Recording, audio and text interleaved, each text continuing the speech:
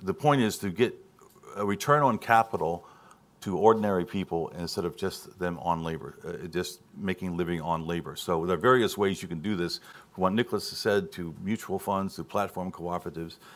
In California, our governor's called for a data dividend, that everyone should get a share of the value of the data which is used by the big data companies. How do you do that? We're working on that in California.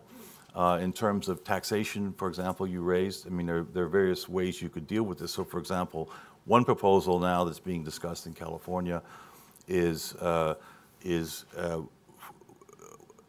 a condition of registering your startup in California, you would have to transfer 5%, 10%, whatever, between 5 and 10% of your equity to a sovereign wealth fund for the benefit of the whole state.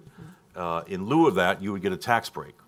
So the idea there is you're not taking an existing company that's worth a lot and taking things that they've created.